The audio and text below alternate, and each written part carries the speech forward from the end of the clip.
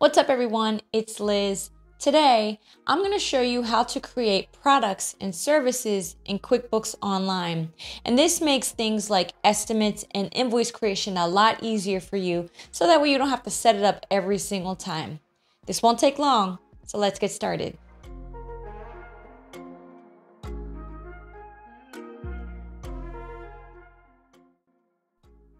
To create a product or service, what I'm going to do is head on over here to the left under the sales menu, and I'm going to go down here to where it says products and services.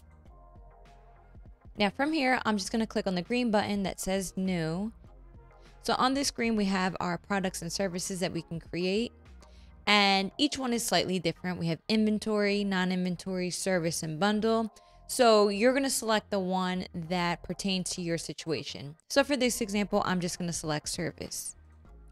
So you're first going to name your service. You can upload an image if you like right here.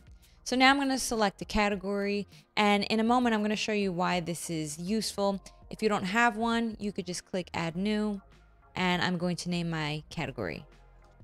Now from here, I'm going to enter a description of the product or the service that I have above. So if you have a product and you want to get really detailed, you could do that here. This is what's going to show up on your invoice. Now from here, I'm going to list my sales rate. Once I select my sales rate, then I'm going to decide what income account is this going to go to. So if you click on the drop down, you're going to see all of your income accounts that would show up on your P&L. So you would decide where this is going to go. So I'm going to select services.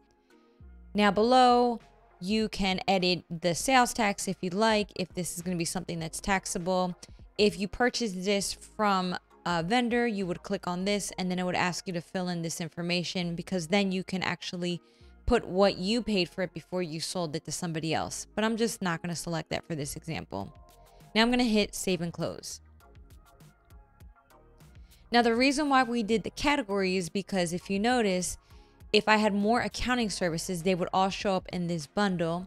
And then under design, we have all of these different items as well. So you can categorize this. Landscaping has a ton of different items. It just breaks them off into sections. So now I'm going to create an invoice just to quickly show you how easy this is. So if I just go up here to new invoice, I'm going to select my customer. Now, when I go down here to products and services, now I'll see that my monthly accounting retainer is here. And the way that I set it up is all good to go. I have my quantity, my rate.